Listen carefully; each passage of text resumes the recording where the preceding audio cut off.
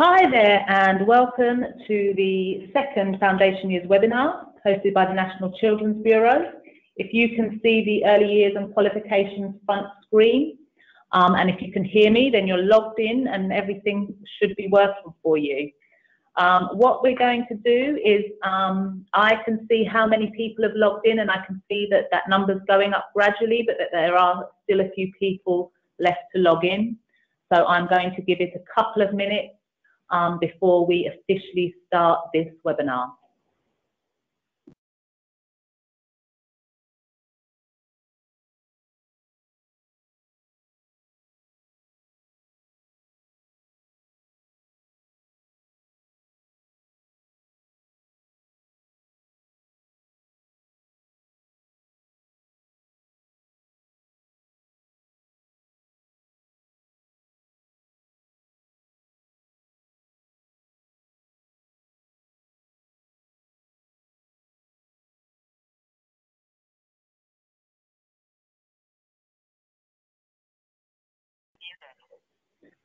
Hi there, and if you've just logged in, welcome to the Early Years Workforce and Qualifications webinar hosted by National Children's Bureau.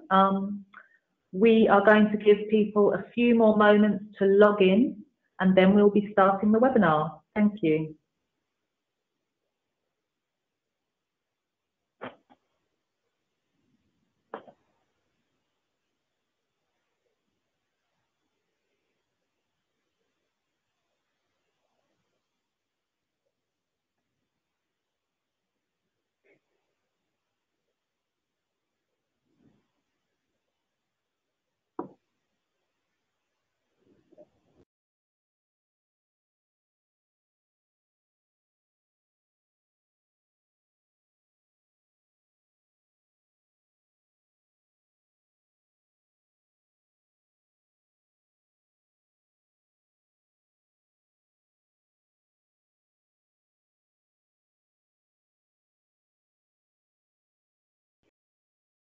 Hello and welcome. If you've just joined us, you are in the right place for the Early Years Workforce and Qualifications webinar.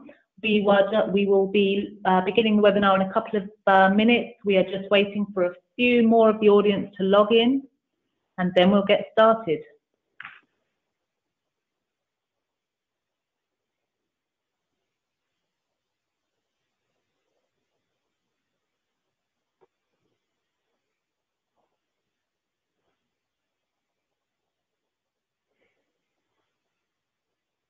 Right, let's get started. Okay, good afternoon. Thank you for logging in to this webinar. You are logged into the Early Years Workforce and Qualifications webinar hosted by National Children's Bureau, but led by Ian Ward from the Department for Education. Just to introduce myself, I am Ellie Sugate-Francis. I'm from the Early Childhood Unit at the National Children's Bureau and I'm going to be sharing this webinar today. We're going to start with a very brief introduction to the Foundation Years programme from myself. We will then be handing over to Ian to tell us about Early Years Workforce and Qualifications. And there will be opportunities for questions. There'll be opportunities for questions midway and at the end. If you are new to webinars, if you look at your sidebar, you should see a link for questions, and that's where you type in your questions to us. If you type in a question, please do give your name and maybe your setting name, because it's really nice to personalize those questions. And please do email questions. Nothing, you know, no question too silly linked to Early Years Workforce and Qualifications. We really want everyone to come away with a clear picture. And the more people who do email in questions, the more interactive it is and the more positive the webinar will be. So just to say, opportunities for questions midway and at the end. We do have over 300 people booked to be part of this webinar today. Obviously, if everybody asks a question, I'm afraid we won't be able to put all of those questions to Ian today. But we will try to theme those questions and get the most relevant ones over to Ian. We will then be finalising the webinar with just a bit of information about things that you may be able to take part in the future through the foundation years. Okay, so at NCB we are the early years stakeholder engagement partner with the Department of Education. What are the aims of that contract? Well, the aims are to improve practitioner knowledge and understanding, improve the confidence of early years settings, and facilitate a healthy debate between the Department for Education and the early years sector. But how do we do that? Well, we do that predominantly through things like this. So we have the Foundation Years website, which is used by over 57,000 individuals a month. We have our monthly Foundation Years newsletter, which goes out to over 27,000 subscribers a month. And we also have webinars throughout the year, and I'll give some details about a further webinar planned for before Christmas at the end of the webinar today. And we do also have opportunities for you to meet regionally with the Department for Education. And those are our Learn, Explore, Debate events, which we have some planned for early 2020. So that's just a brief overview of the Foundation Years contract and NCB's role. So what we're going to do now is we're going to hand over to Ian Ward. We're really pleased to have Ian Ward with us today to tell us about early years workforce and qualifications. So Ian, when you're ready, please do make a start. Thank you very much. Good afternoon, everyone. My name's Ian Ward. I work in the Department for Education, as Ali said earlier, and I have a particular responsibility for the qualifications requirements and the early years workforce. What I'm going to try and cover today are things that we get asked on a regular basis by people in the sector, and I believe you'll have access to the slides after the event, so hopefully a lot of the information that I give you today will help you going forward to identify the qualification requirements for the early years sector, but also some additional information on funding and how you can find out which qualifications are accepted, for example. So the requirements for the workforce are set down in our early years framework, and that's the statutory framework for the early years foundation stage. There are two sections to that, the first being the safeguarding and welfare requirements, and that covers all the steps that providers must take to keep children safe, but it also covers the staff to child ratios and the staff qualifications, and that's the part of the framework that governs my work and the part that I work to in terms of developing qualifications. So in the EYFS, as I mentioned, it sets down the early years requirements for staff ratios, and those, broadly speaking, are for under 2s 1 member of staff for 3 children, 2-year-olds 1 for 4 children, and 3 and 4-year-olds 1 member of staff for 8 children. There is an additional ratio that you can use if you've got a qualified teacher or early years someone with early years teacher status of 1 to 13, but those are the core staff ratios that underpin everything that we do.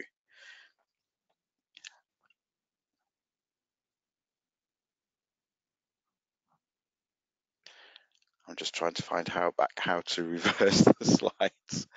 There we go. Okay. So the qualification requirements is the thing that myself and my team get the largest number of questions about and inquiries about. And I think that that's understandable as there have been a number of different requirements over the years. I've just noticed the slides have stopped, Ellie. Is there anything? Hi there, Ian. We've just noticed that too. Bear with us 1 second. Apologies, everyone. There we go. Can you see that there, Ian? I can see it, yeah. Thank you very much. And just check that. Is that okay? Go for it, Ian. Yeah, sorry. Thank you. That's okay. As I say, the qualification requirements are the thing that we get the largest number of inquiries about. And I was about to say that that's understandable because the requirements have changed over the years. And we appreciate that that sometimes makes it more difficult to identify qualifications. But hopefully I'll be able to show you today that it's actually relatively easy once you know where to look. Okay, so in most early year settings, the manager must hold at least a DFE approved level 3 qualification. I've used the term DFE approved, which actually refers to something that most people probably know as full and relevant. We're trying to move away from the full and relevant wording just because it's not terribly helpful to people when they're coming into the sector to understand. So for the purposes of today, certainly I will use DFE approved. Half of the other staff must hold, again, a DFE approved level 2 qualification, and the remaining staff can be unqualified. And just to flag up that currently within the EYFS, there is no requirement for graduates in early year settings, although we do have graduate qualifications and statuses, which I'll mention later on. So to count in the ratios at level 3, something that people get confused about sometimes is the English and Maths qualifications. It's actually suitable level 2 qualifications that we require these days, not just GCSEs. That was changed some time ago, but we do still get asked about that.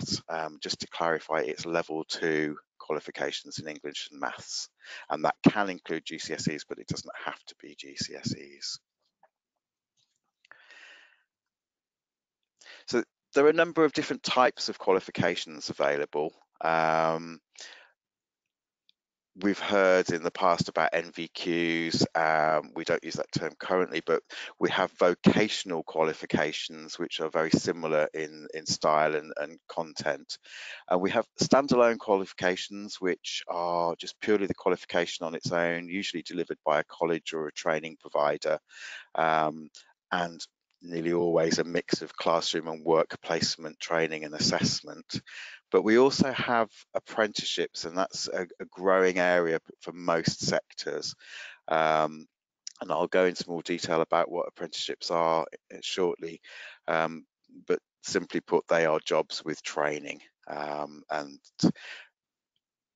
a package of training that supports the learner to achieve the correct standard.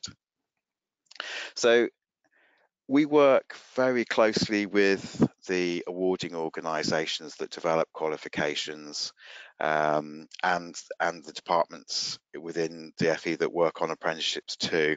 And I'll explain how we decide on the content of qualifications now.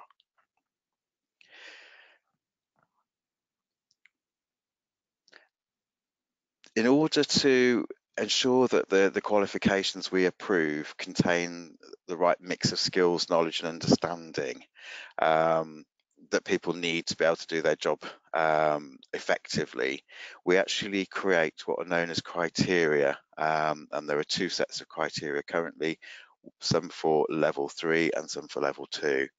And in order to set those criteria, we work with usually an expert reference group from the sector, and then we will go out to public consultation on the content of those criteria so that we can be sure that they actually reflect the job role that they're intended to qualify someone to do. It's quite a lengthy process. It takes generally up to a year to develop a set of criteria. So it's something we take very, very seriously in getting the content right. And then the awarding organisations such as City and Guilds and Cash, OCR, people like that take the criteria away and they set the learning outcomes and the assessment requirements to create their qualifications. They then bring them back to the DFE, and once we've checked that they meet the requirements, we sign them off and approve them, and they're added to our qualifications list, which is on the .gov.uk website.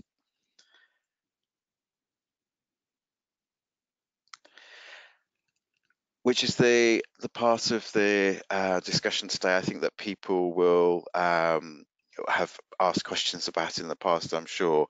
Our qualifications list is designed to give access to people so that they can find out for themselves which qualifications are approved by the department. And we now provide the lists in spreadsheets that can be sorted and filtered on that website. We had a searchable website previously, but we found when I took over the job, we found that there are a number of glitches in that, and depending on what words you put in, you could get different results, which was a bit unfortunate. So going forward, we've actually created spreadsheets that you can sort. And as I mentioned earlier, because of the changes to the qualifications criteria over the years, the level 3 criteria that we currently have were put in place in 2014, and we've just had new level 2s which started this September. So there are different lists depending on when the qualification was taken. For level 3, there's a pre-September 14 list as well as a current list. So you will need to know from the individual who you're intending to employ or you're promoting within your organisation when they started their qualification and when it was certificated. That will help.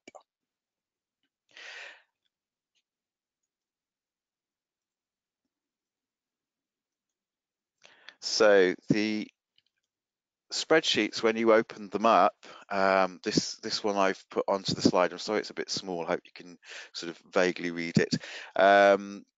The spreadsheets include the qualification level, the name of the qualification, the awarding organisation, and in column D, whether it is actually being deemed to be full and relevant. And in column E is an important column with any additional notes, which I'll explain shortly. So you can actually sort for the level of the qualification. If you click on the drop down on the qualification heading, it will actually give the option of the levels, and you can actually just click on say 3 and it will only give you the level 3 qualifications, for example, and then you can actually go through and sort that by awarding organisation.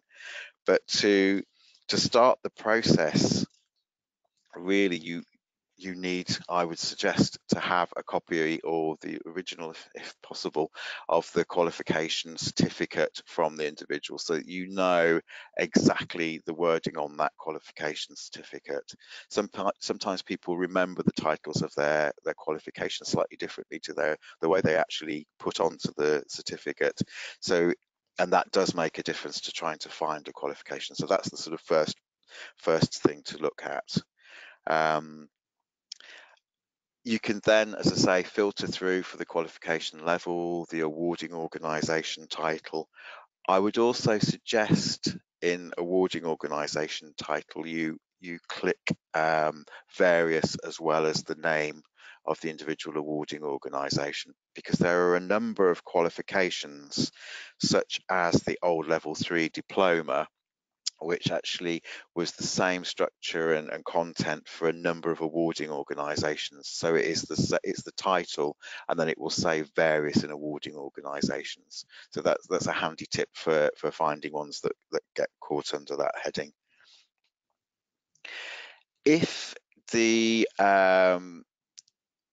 says full and relevant, yes, in column D, then it's advisable also to check the column E, because there are some qualifications that, although they're deemed full and relevant, they're only full and relevant if certain things have happened, and that usually is if they've got assessed practice in the workplace, which you would need to check before you can be confident. So there's a few handy tips which I've put onto this slide here, which I'm going to whiz past because it'll be there available for you.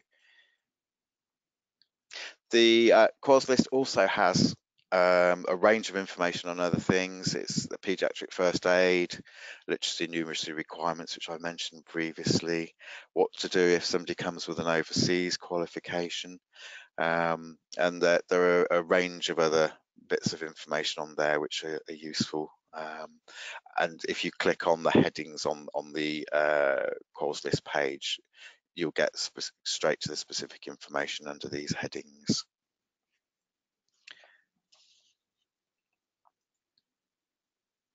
Okay, I said I would talk briefly about apprenticeships. As I say, they are jobs with training. They are more common these days because people are very familiar with this style of training, and it gives particularly employers a chance to actually be much more hands-on in the training that their members of staff receive. It's very based on employer and training provider working together, and then in some ways that's the secret of its success. We've currently got apprenticeships at levels 2 and level 3. The level 2 takes about 12 months to complete, and the level 3 is between 18 months and 2 years, generally speaking. Just to say that somebody who's successfully completed an apprenticeship at level 2 will meet the level 2 ratio requirements. It is approved by us as full and relevant or DFE approved. And level 3, the same story. If you've got an apprenticeship successfully completed at level 3, you can count in the level 3 ratios. The reason for that is that we work with people who develop the apprenticeships and make sure that they cover all of our criteria within the apprenticeship, so it is absolutely full and relevant and DFE approved.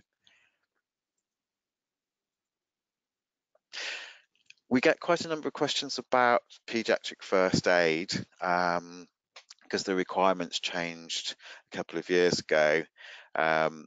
And as it says on the slide here, newly qualified staff with level 2 or 3 early years qualifications that was actually awarded after the end of June 2016 must either have a full paediatric first aid or an emergency PFA certificate within 3 months from starting work. I mean, clearly, this is a very important aspect, and there are a number of reasons why this was implemented at the time, and one of the things that you might be familiar with is the Millie's mark that arose around that time as well, which gives employers a chance to actually get a quality mark where you've got all of your staff appropriately trained in paediatric first aid. If you have need any help with finding the qualifications or confirming some qualifications are approved by us, you can use the contact us form on the .gov UK website. This is really for use if you can't find it on the lists. It's not a service for getting written confirmation for things that are already on the list, to be fair, because actually what we would recommend people to do is when you find it on the list, if you take a screenshot on your computer and save that, that will be sufficient for anybody who needs to check that for you. And for example, inspectors coming in, Ofsted inspectors will have access to this list too, so they can confirm it that way. You don't need a written letter specifically from us in a situation where you found it on the website. There are occasions where qualifications from the past haven't made it onto our list, usually because the awarding organisation hasn't submitted it for approval. But so there will be some times when you might want to just get confirmation from us, and we're more than happy to do that with things that are not on the list, or if you're struggling with the list, we can sometimes give you a hand. Okay. So I'm going to pause there and take some questions. I think Brilliant. Amy will probably support. Yes. Thank you. Yes, thank you, Ian. We have had a few questions through. Some of them are quite technical. I was expecting thinking that. about the specific scenarios. Right. I think you answered this, but maybe you can clarify. So Susan Swan has said she has, if you have a qualified teacher, a level 3 early years educator, a level 2 staff member, and an apprentice working towards their level 2, does that apprentice count in the ratios? The apprentice can count in the ratios once they've achieved their apprenticeship. Yeah. Now it depends. This is where, as you say, it's going to get slightly technical. In the old framework for level 2, there is actually a specific level 2 qualification required. So it is possible that your apprentice could complete their level 2 qualification before they finish the whole apprenticeship. And if they've completed the qualification successfully and got their certificate, then yes, they can count. Okay. But otherwise, they will only count in the ratios once they've achieved the full apprenticeship. I think that's really clear. Thanks, Ian. Good. Okay, Wendy Ockenden has given us a couple of questions. One of them is, can level 2 be O levels? I think we're talking about the maths here, and this is for those of us who are older than having GCSEs. Do O levels count? That includes me, and yes, they do count. Yes, they are. They will be replaced by GCSEs, but they're essentially the same thing. Yeah. And Wendy also had another question about the early years qualification list, and that's that is the 2014 date referenced in the EYQL referring to when they started or when they completed their qualification? It's when they started, actually, which is not always the easiest thing to prove when people have been out of the workforce for a while, for example.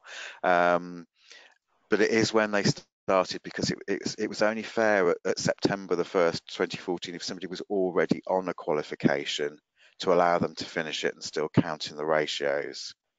So yes, it's when they started that qualification. Brilliant. Sorry, just to clarify, the awarding organisation, if necessary, will be able to probably give you the date they registered, and that's the date you should take it from. Brilliant. Okay, the questions are coming in. So G. Spitzer, who is an early years coordinator, has said, I have a level 5 qualification and am seeking to gain a level 6 or BA degree. I had heard there is a possibility of having an apprenticeship for this level. Is this going to happen, and if so, when will it start? You're stealing my thunder. That's in my next part. The intention is that they will be a level 5 and 6, and I'll cover that shortly. Brilliant. So this is again a clarification, but it's clearly something that people are concerned or have questions about. So Kelly Mealy has just said, so apprenticeships can't be used in ratios. I think you've answered it. They can't be unless they've passed their apprenticeship.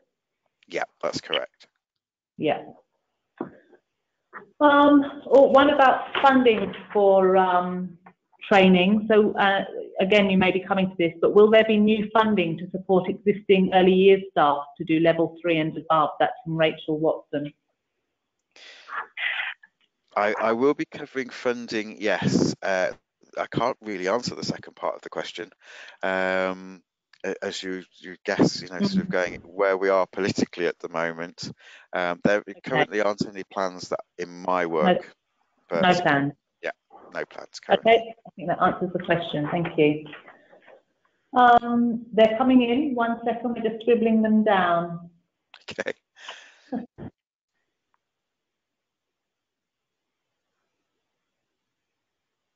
So this is about, this is again about levels and ratios and qualifications. If a daycare setting has 3 rooms, does there need to be a level 3 in every room? That's from Kelly.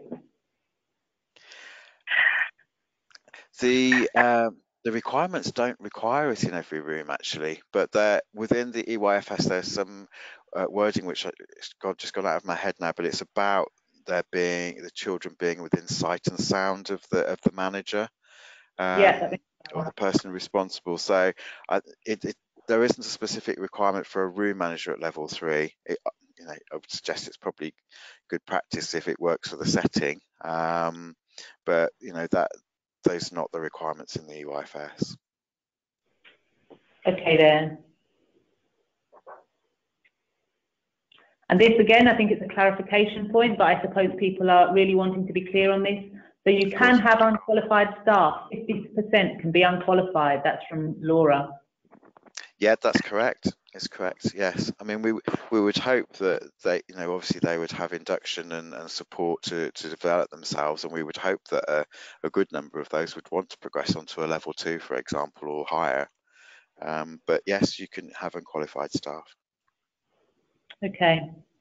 So Susan Swan, actually I think Susan had already asked one question, has kind of queried how it works employing apprenticeships if they don't count in the ratios. I mean, that's not a specific kind of question. I think that's specific to the setting. But do you have anything further you'd like to say about the benefits of employing apprenticeships within settings?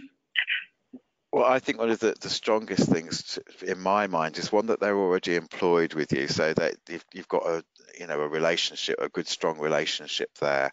But as I said earlier, I think that the strength from my point of view, is apart from it being very robust training that's been developed to meet the criteria that we set with people in the sector who know the job so well, is that the employer can be really, really hands-on and supporting the training and knowing what the training is that person is getting.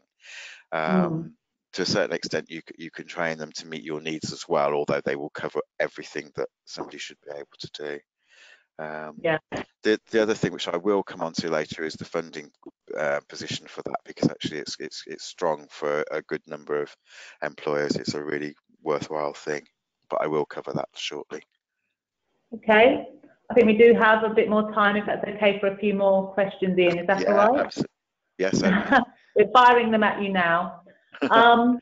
Ian, will the EYFS reforms have any impact on the current ratios? Not that I'm aware of. No, there's certainly no plans to change the ratios to my knowledge. It's not been in anything I've seen either. Okay, so it seems like a no. And are there separate safeguarding training requirements like there are for first aid, or is the safeguarding content in the level 2 and level 3 courses sufficient? It should be sufficient within the level 2 and level 3, certainly. Yes, we don't set a separate qualification requirement for that. I know that some providers do their own training. Depends on the size of the organisation, but some providers do have their own courses to meet, I suppose, their own policy statements. But there's no specific qualification requirement. Okay. In a mixed age group setting, for example, a childminder, how do you work out the ratios?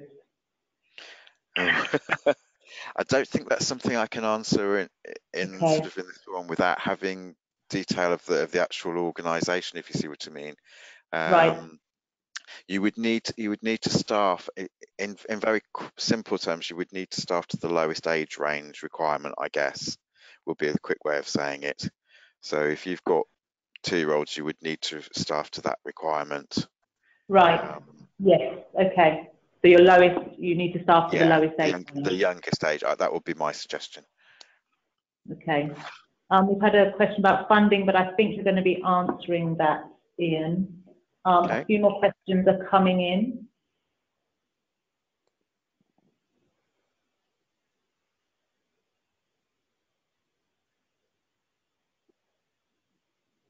This is more of a comment.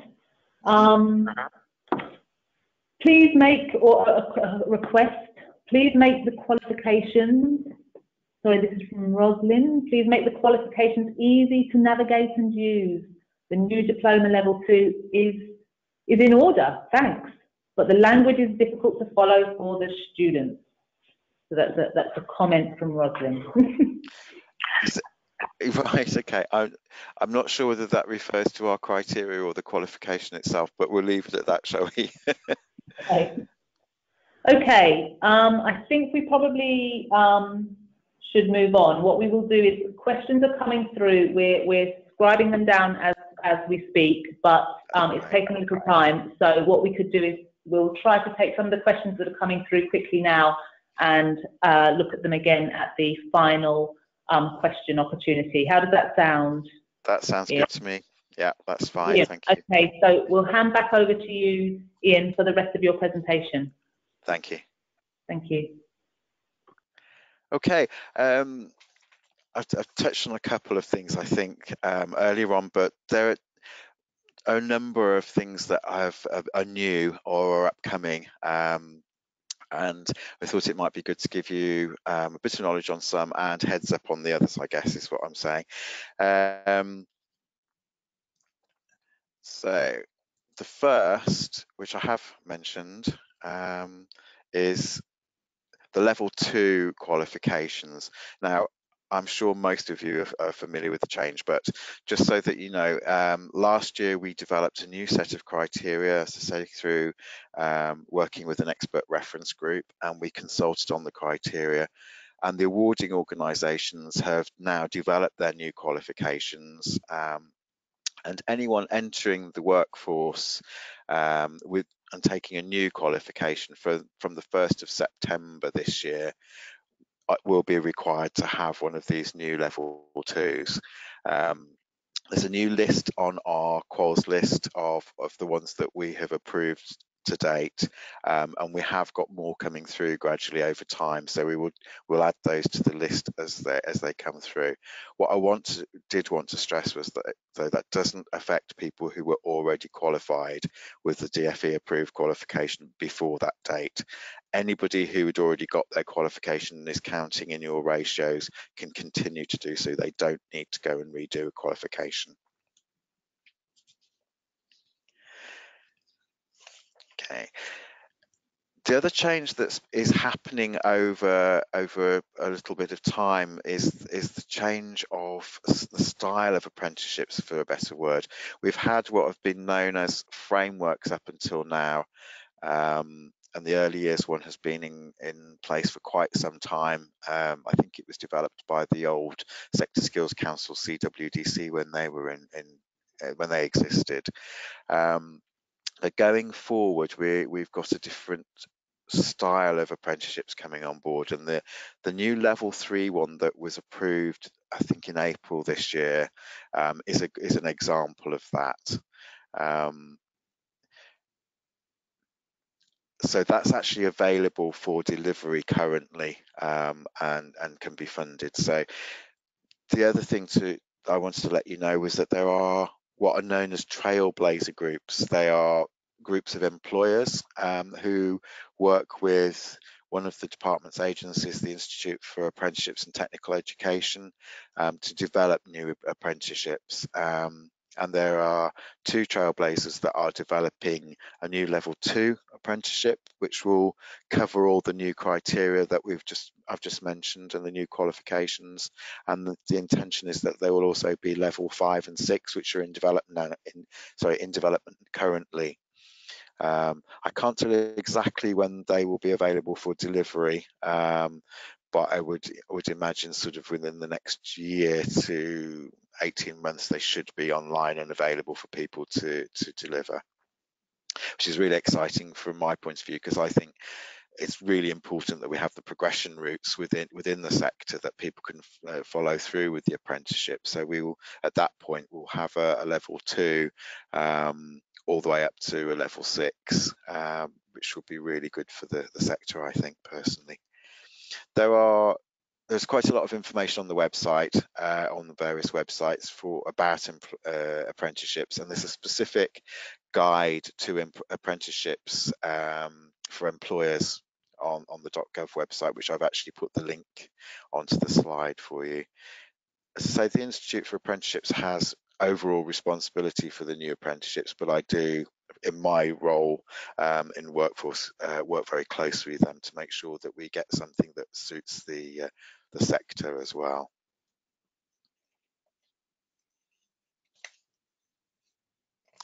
Okay, the other thing you may have heard about is for younger people, T-levels have been sort of quite high profile in the last couple of weeks, because they were launched and a new website was launched to help young people to know about what T-levels will be. And as I say, there's a lot of text on that slide, I'm afraid, but I'll just cover most of it. It's a 2-year course, or will be a 2-year course, broadly equivalent to 3 A levels. But like the apprenticeships we were talking about and the vocational quals, they will have both classroom theory and practical learning, and they'll be available for 16 to 19-year-olds who've done their GCSEs. Now we're lucky in some respects, because the early years sector is one of the new, the first to develop new technical qualifications. And I've been working with colleagues who are working on this to make sure that it'll be a level 3 T level that they're developing, so that it meets our criteria and will obviously therefore be DFE approved. The other interesting thing is that they will actually attract UCAS points. So there will be some options there for young people who take these to also go into higher education, which is great, I think, from our point of view. As I say, there's a whole new website which discusses this and will help young people pick it up. So those will be coming online shortly, and there's more information on there. Now, the one thing that I think most employers and people starting out with their training are interested in is how they can fund their training. I don't have responsibility for funding, but I asked my colleagues in the various funding teams to give me some information that might help you to know where to look for further information. The key organisation for adult education is the Education and Skills Training Agency. I think it should be funding agency on there. It's my typo. There is a legal entitlement for people who are aged between 19 and 23 to full funding of their first level 2 qualification, and also a first level 3. So there is funding out there for these qualifications. Admittedly, it's aimed at the younger age range in this case, but there are going to be some changes, or there have been some changes, I should say, from the 1st of August, in that adult education budgets are devolved to specified combined authorities, and they will actually operate their own funding rules, but they still have to have regard for these legal entitlements that I've just explained. For people who are 24 and over, or 19 and over if they've already got their first qualification, first level 3 qualification, there are advanced learner loans available to help that, help people to undertake training and qualifications. And in a similar way to higher education loans, you will start repaying once your income is over a certain amount. So a lot of people are not aware of the learning loans. There are a number of study programs available for people aged 16 to 19, and that usually combines qualifications and other activities. Now that obviously from going forward will look more like T-level provision, so that would be helpful. There are also, for people aged over 19, there are some opportunities to get support if you qualify, for things like accommodation and travel and course materials and childcare. So those things, again, the blue writing on this slide is actually linked into the relevant pieces of our website that will help you with that. And somebody asked a question about maths and English earlier, about the level 2. There are a lot of courses available that are free for reading, writing and basic maths, which should support a lot of people, and it helps you to study towards your first GCSE equivalent. Okay. Oh, slides have jumped again. Just dealing with that, Ian, 1 second. Thank you. I'm not sure, is it mine or your end? I'm not sure. Let's go for it. Yeah, never mind. Okay, and there are some organisations that give out grants and bursaries too. and usually, as it says on the slide, you would apply directly to that organisation, and there's a helpful website called Turn to Us, and there's a lot of information on that site about various grants and things. So it's always worth checking on there if you're a member of staff or if you're an individual who is looking to do some training and qualifications. Actually check, see if there might be something on there that you would be eligible for.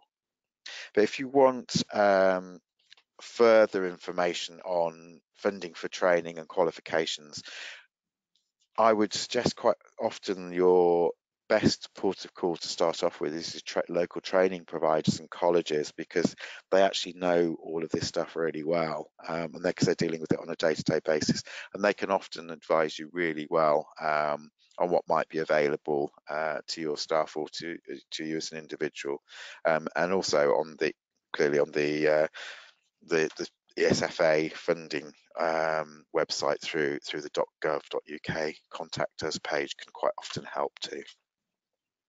Okay, I promised that I would mention apprenticeships funding. So the new style of apprenticeships is also sort of started at a time when there was new style of funding for them,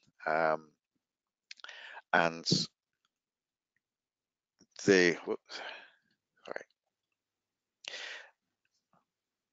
if you're an employer that has a pay bill of over £3 million each year, you must pay the apprenticeship levy.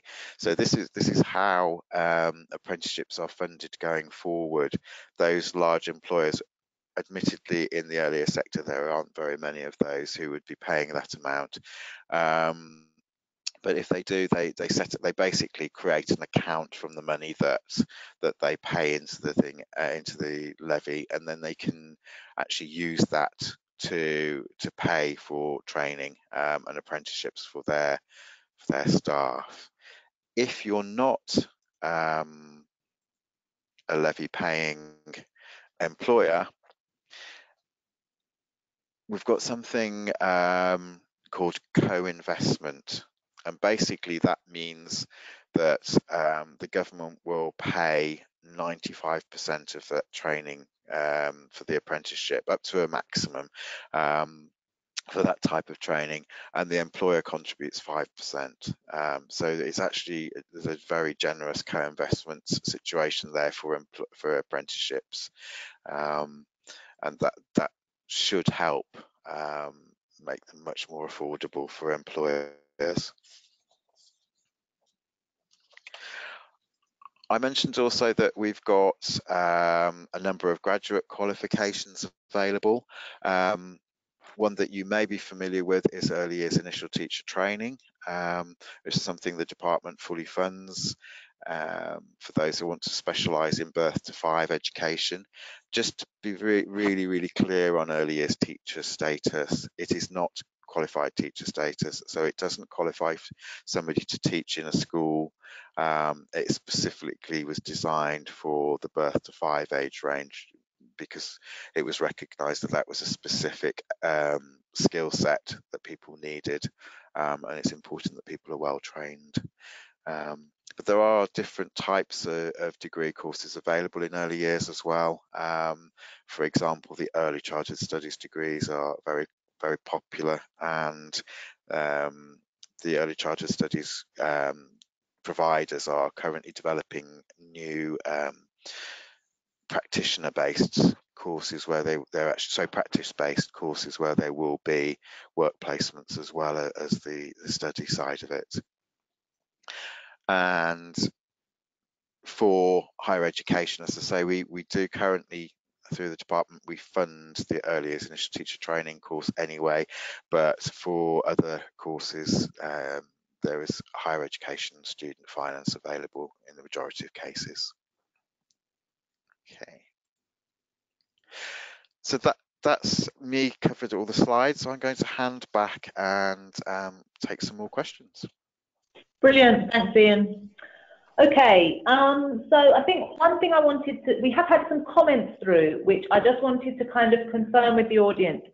I'm not going to put these comments directly to Ian, because I think it's a bit unfair to put him on the spot to answer about kind of some of the larger funding issues around nurseries at the moment. But I want to reassure that some of the audience, that some of the comments about nurseries' ability to employ above their ratios because of the financial concerns and issues that are abundant at the moment, and also some of the comments about ability to live on apprenticeship level of pay. What we will do is we will collate these comments and send them over at some point.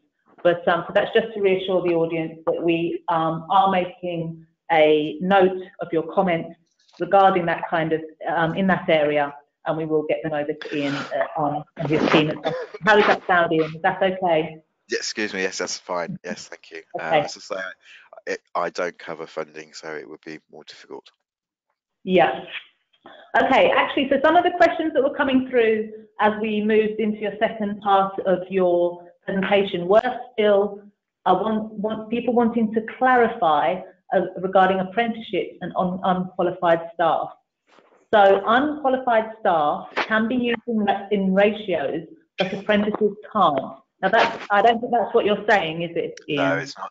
It's in effect, if somebody's doing a level 2 apprenticeship, for example, and they don't already have a DFE approved qualification of any other type, then they would be in the unqualified part of the ratios. So the ratio is basically going through areas. There's a level 3, a level 2, and unqualified, and those are the 3 parts of the ratio, as it were. So you can still employ, obviously you will already have employed an apprentice, but they wouldn't be able to count in the level 2 or the level 3, depending on which is relevant, until they've completed their apprenticeship. Brilliant. Thank you for clarifying. Sorry. It's also possible, of course, if somebody's on a level 3 apprenticeship, they may have already done a level 2 qualification or apprenticeship, so they might still be able to count in the level 2 ratios even while they're working on the level 3. Okay. I hope that makes sense. This is from Kelly. What's the difference between an apprenticeship and a T level?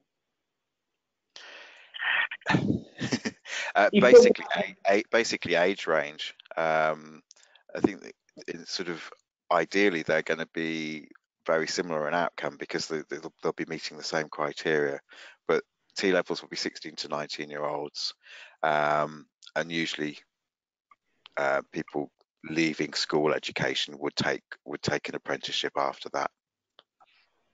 Yeah.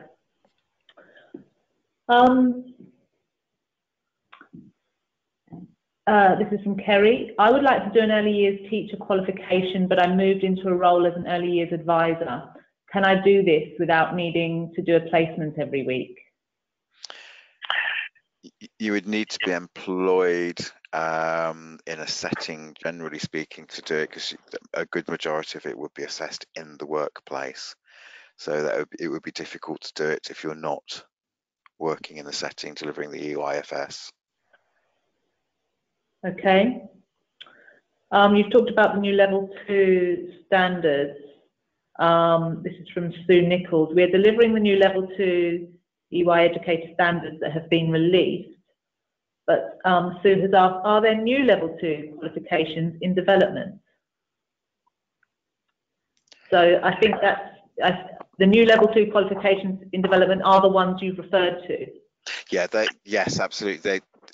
I think what I was saying is that we've got some that have already been developed and are on our website as having met the criteria, but awarding organisations are still, some of the other awarding organisations are also developing new ones, so there will be more being added as time goes on that meet the same criteria.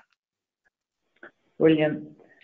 Okay, when can we expect the first T-level students to be actively seeking work in the sector, and how will they be counted within the staff ratios? Will the ratios change? There's no intention of changing the ratios to my knowledge. They will be level 3 qualifications that they come out with. They will be able to count in the ratios at level 3. That's the intention. Oh, and Okay. sorry, you asked about the Sorry. timeline. I think they're due to start in 2020, so the guess would be 2 years from there. Okay, so 2022, we would expect to see those first T-level students coming into the workforce. Yeah. Okay, so just a reminder that this is your opportunity. We do still have some time if you want to send questions through to Ian. A couple of questions are coming through, I think, as we speak. This is about the early years teacher status. You pointed out it's not qualified teacher status, but are there any plans for EYTS to be brought in line with QTS? At the moment, they are not equal. Not to my knowledge. No. No. Okay, I'm just, my colleague is quickly scribing some questions for me. Will higher level apprenticeship funding pay the university fees? That's from Fiona Com. Will higher level apprenticeship funding pay the university fees? That's a good question. I would imagine that is part of the funding regime for that, but I'm afraid it's not my area. It would probably be better to direct that question to the Institute for Apprenticeships. They will be able to tell you that. Okay, Fiona. And I think you gave something about that in your slides, didn't you? And those slides will be available. Yes, yeah, absolutely. There used to be a funded, this is from James Wallace, there used to be a funded level 4 vocational qualification, which was a great next step for those with a level 3 who didn't want to go to uni. It was dropped a few years ago. Are there any plans for it to be replaced? I'm not familiar with there having been I don't know who would have funded it, but I'm afraid that was probably before my time. It's certainly my time. It's never been funded at level 4. I mean, there are some foundation degrees still available that cover the level 4-5 aspect, and I would imagine that would be able to be funded through an advanced loan in some cases if you're eligible. Sorry, I can't really help much more on that one. Okay, no problem. And of course, like I said earlier, some of these are quite technical, so I hope some of these make sense to you, might not necessarily make sense to me. But is the new level 2 early years practitioner qualification suitable for a work-based learner as well as an apprenticeship? That's from Vicky. Absolutely, yes, it is. The qualifications really are designed to be vocational. They're work-based. Okay.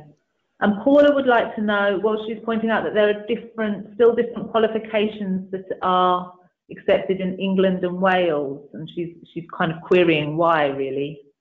Yeah. It's basically, I think, currently because we have devolved administrations now, and they clearly can set their own requirements. You probably thinking back to the time when we all had exactly the same qualifications. We do have arrangements to accept qualifications from the devolved administrations, though, so it shouldn't be too much of a problem. Okay. So the second part of that question has just come through. We have recruited a member of staff who is qualified to work in a setting 1 mile away. I presume Paula is working close to a border, but is not classed as fully level 3 qualified in our setting without completing additional units. So that's why that question has come about. Right, I'm guessing that's probably a Scotland border question. Yes, that is the case, and that's because the qualification itself didn't cover all of our criteria. I am currently working with my colleagues in the devolved administrations to look at this going forward. So I'm hoping that we'll be able to make it easier for people, because we're aware that some providers, do cross borders. Absolutely. Yeah, it was actually a Wales border. Oh, is it Wales? Oh, that's interesting. Does the same apply? Yeah, it would be. Yes, it would be the same. Okay.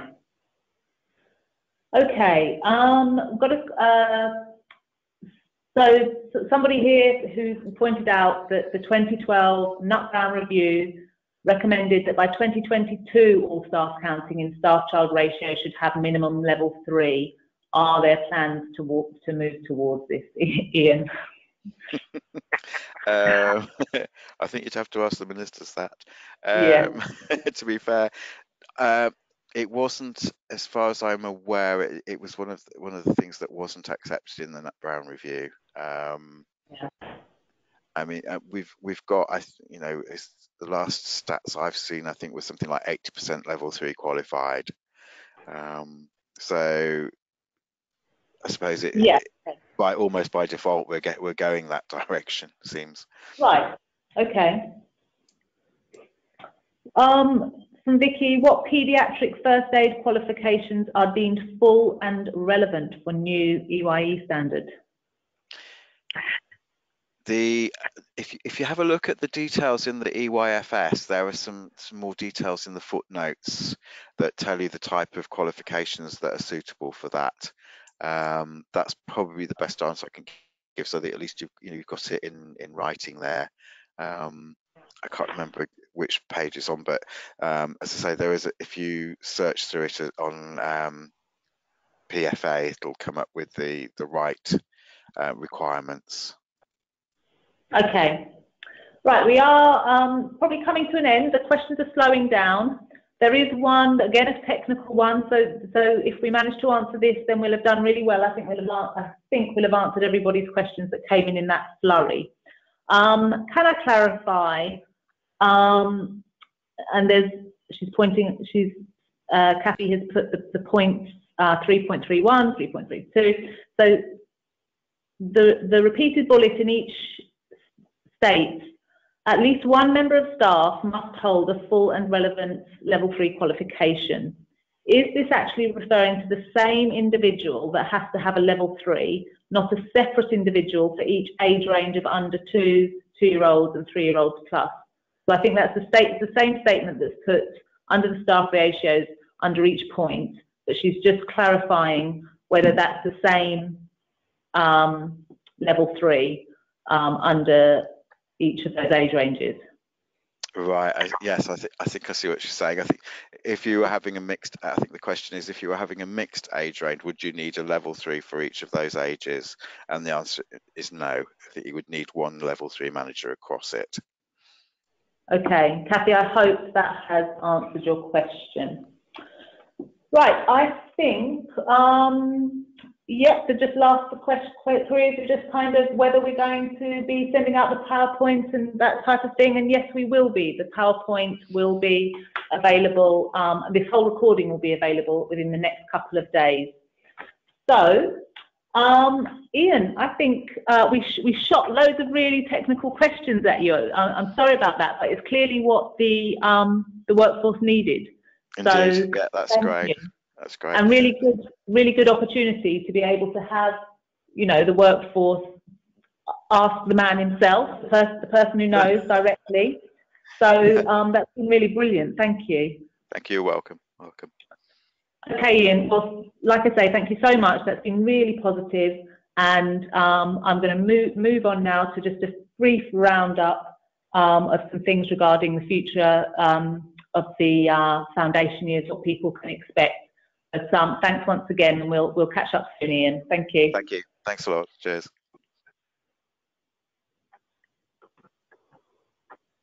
Okay. So I hope you enjoyed that. I think there may be some questions that have come through in the last minute or two. And like I said earlier, what we will try to do is if there are themes or questions that haven't been answered, we will try to do a roundup, as well as those comments that have come through regarding funding. We'll try to do a roundup and an overview, and we'll get it over to Ian and the FE team. So yeah, I hope you enjoyed that opportunity to fire your questions at Ian and hear about apprenticeships, T-levels, the new level 2 criteria, and also lots of clarification required regarding ratios, which is I'm really pleased we've been able to to confirm that for you. Okay, so I just wanted to let you know a few things that are coming up through the foundation years. We will have further webinars, and we will definitely have one webinar taking place before Christmas, and this will be around the EYFS consultation, and DFE will be leading that webinar. We're also looking forward to hosting, in partnership with the Department for Education, some further Learn, Explore, Debate events. They will be nationwide from January 2020. You'll find details available via the website. We're just confirming those dates and venues now, but there will be 5 events nationally for you to come along and hear directly from the Department for Education.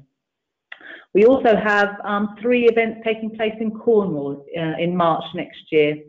And NCD are working with the Early Years Alliance, previously the Preschool Learning Alliance, on those events, and we will give information via the Foundation Years website.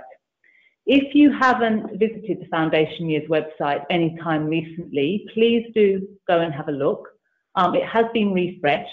We hope that it's more accessible and that the up-to-date information you require is more easily found on the website now. So please do go along and have a look.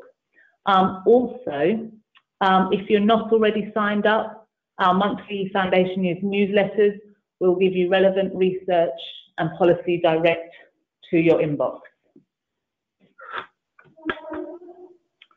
So just a final word. Once again, thank you for your time and contributions. Thanks so much to Ian for his time. We really appreciate that. I hope you have found it useful. The questions that came through were relevant, and the audience participation is what really makes the webinar. So thanks again.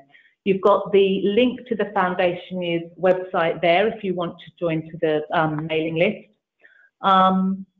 And that will be where you find any details of upcoming webinars and events. You also have an email address there for my colleagues who you can field questions or comments to. We will be sending out via an email an evaluation form for this webinar, so please do return that. Your thoughts and your views are really important to us. So I just hope you all have a great evening. Thanks once again for being part of the webinar. I hope you found it useful. Many thanks and good night.